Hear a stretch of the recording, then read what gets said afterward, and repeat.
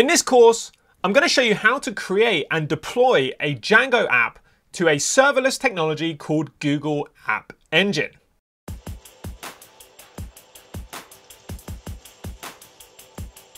My name is Mark and I am a software developer and instructor. I've taught over 35,000 students how to build REST APIs online, and I have many different free tutorials and guides on our website, londonappdeveloper.com, and also on our YouTube channel. In this short course, I'm going to show you how you can create a brand new Django application, set up a local development server using Docker, and then deploy the application to a serverless architecture using Google App Engine. By the end of the course, you would have created a Django project which works as a URL shortener.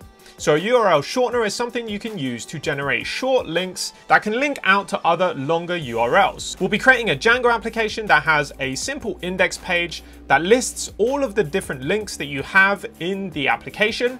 And then we're going to handle the redirecting of the links, and we're going to deploy it all using Google App Engine. By the end of the course, you should have a fully working project deployed to your App Engine that allows you to create your very own short links.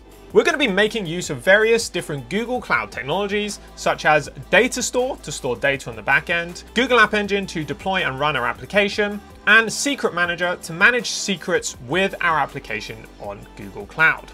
This course is targeted to intermediate to advanced developers.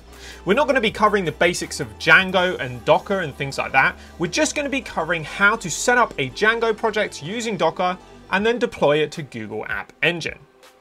You should have some experience with using Python, Django, and Docker before you take this course. So if you don't have that experience, I recommend you go and learn a bit about Django and Docker before you go ahead and take this course. So that's an overview of what this course is about. Let's dive in.